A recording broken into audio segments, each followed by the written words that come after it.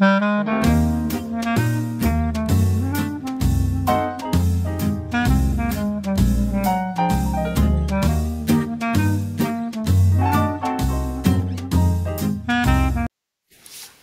everybody, in this video we will walk through the basics of using Securely Classroom to monitor and manage student devices during class. So we're going to start out here at securely.com and we're going to go to login and click on Classroom, and you will see our dashboard here, and you can see that I have quite a number of classes, but that's because I am an admin. So I'm going to narrow this down and just view the manual classes so I can view this test class that I created. When you're ready to start a class, you can just click Start. There's also an option to go into class settings, and we'll get into that a little bit later. So before starting the class, I can set the duration of my class or when I want it to end. There's also a few options here on the left. Close all open tabs is nice if a student may have maybe on their Chromebook already have a number of tabs open. You can actually close them all, so you can start nice and clean for class. I'm going to click Start Session over here, and you can view my students' screens. I only have one student in this class, but the same will apply. You'll see more across your dashboard if you have more students.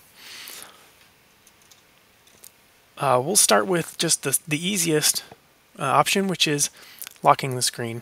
So if you're ready to start class and you just want to lock your class's screens so they have to focus on you, I can click that lock option. And you can see now that it says teacher locked your screen on the student's Chromebook. But maybe I would rather push a URL to them, so I can either push a group of URLs here that I would create. I can create one manually, say I want them to go somewhere. I can direct them over to Canvas.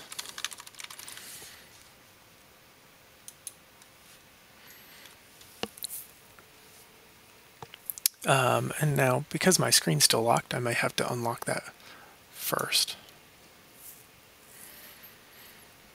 And you can see that it pushed them into Canvas there. I could also lock them onto a screen, because right now, even though I push that URL, they can switch back to other things. As you can see, our student switched back to YouTube. But I could lock them into Canvas if I'd like them to. Let's say I just want to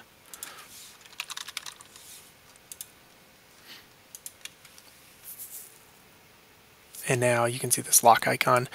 They are going to be locked into Canvas. So the student, if the student tries to switch tabs, it will actually tell them that the device will not let them go to that site right now. And again, I can release that site lock right there. Now we have a couple options here when we're viewing our class. We can see our grid view, which is the normal view. We could also view them as groups. There is a list view. It's not quite as useful, but there's a thumbnail and tabs. You can see now I can see all of the thumbnails of the icons that the student has open, but I could also view all of their tabs. That's useful because sometimes students like to switch things back and forth when you're not looking. So you can actually see I have a book report tab here, but they're not on that book report tab. They are still just, well, right now on Canvas, but you know, that kid was going back and viewing YouTube a lot. So, and there they are. So if I wanted to monitor the individual screen, I can actually click on this student.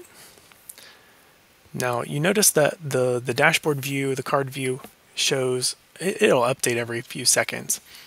This is a live feed now into the individual student. And we can see all the tabs that they have open over here. I can save their screen, so I can take a screenshot right here. I have the same options with locking the screen, site lock, pushing a URL. I can send them an announcement, and then I can release any locks that I have in place. I could view this full screen. I could send a screenshot straight to the printer. But all of these are nice to manage or assist individual students. So as you can see, Securely Classroom is pretty simple. There are a lot of more advanced features. We said we have class settings here. We can add groups. We can add a seating chart. We could also create block lists. So if you have a set of websites that you don't want students to get to at all, and whenever they're in your class, whenever you start Securely Classroom, then you can create that here. And you can create it as the default plan for the class. And that way you never have to worry about students being on things that you don't want them to be on. That's about it. The class will end automatically, or if you're ready to end the class, you can actually stop the class here. And that's it for Securely Classroom. Thanks.